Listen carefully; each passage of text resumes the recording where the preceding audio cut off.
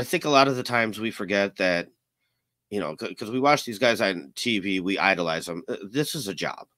Like, this is a job that comes with a paycheck and a certain level of expectation for me to run my life the way I want to run my life, right? So if I'm expecting to get a certain kind of paycheck and then, I do something wrong at work and that money's taken out of that, yeah, I would feel a certain way about it. So I can see why that's an issue that, can be they want to kind of argue and stand behind. And although I do think these things are more minor details when it comes to the overall big picture.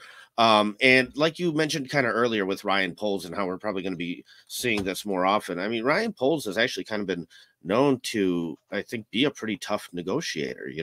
We saw him come in here, and like the first guy I think that got a contract from the other regime was Cole Kmet. And even that came, after a while. But, the Roquan Smith thing, he didn't really budge there. Yeah, that's not ugly, yeah. And even with Jalen Johnson, at the end of the day, I kind of felt like that was the exact contract that I thought he was going to get. Like, I felt he was worth $16 million a year due to the situation. You got to overpay him a little bit, $18 million a year. But to go out there and make him like the number one paid corner would kind of be overpaying. And that whole thing kind of dragged out for a while, too.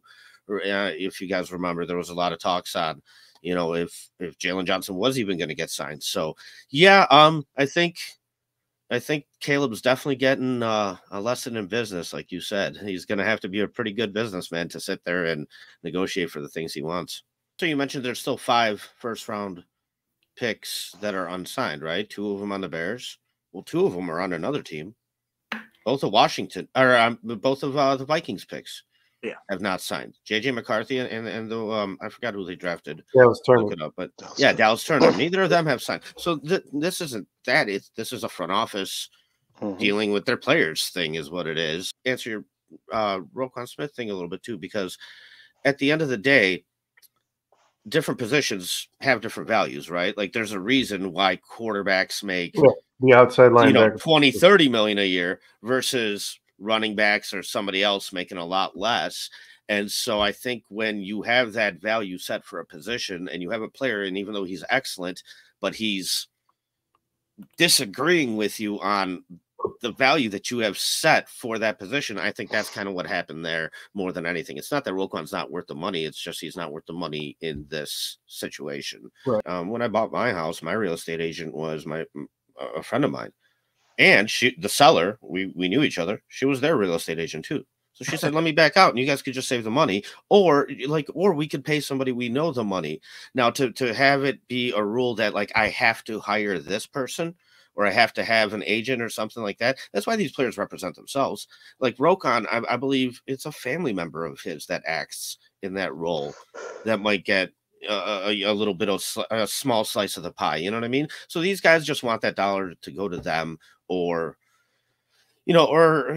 places where they choose. And, I just think in general, I love the conversation of financials in the NFL, because to me, it always amazes me. I always feel like it's kind of like the second half of the game that's kind of done behind the doors, but it truly does matter. I mean, we've seen the Bears here dig themselves into some financial holes. I mean, I remember Lamar Houston and Pernell McPhee. We signed those guys for a lot of money that did not pan out, and it created, it helped create a pretty big financial hole that took, I think, John Fox 2-3 years to dig out of.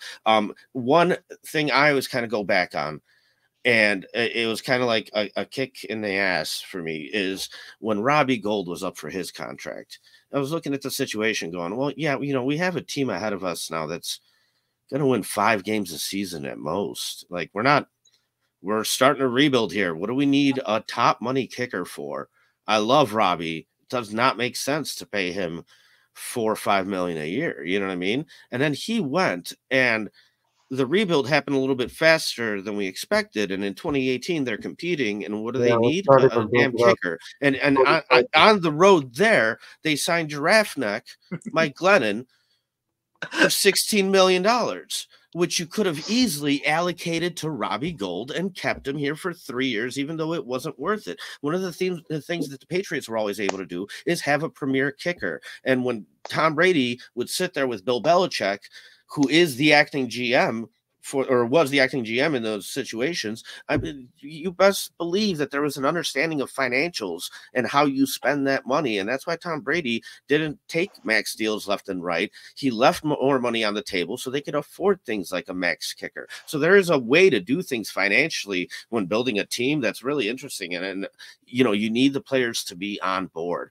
And when I was looking at Justin Fields, that's one of the things that started kind of becoming clear. It's like, man, no, this would have had to gone in a path where there had to be so much success that he would have been okay getting even paid less. But no, we're looking at more of a Daniel Jones type deal, and you best believe that that guy's gonna try and take every dollar of it. So that's the other thing I hope with Caleb too. It's like, with all this being said and everything, okay, I'm more interested in even like 4 or 5 years down the line what that type of situation is going to look like when he comes to the table to negotiate, because hopefully he's smart enough to take a step back.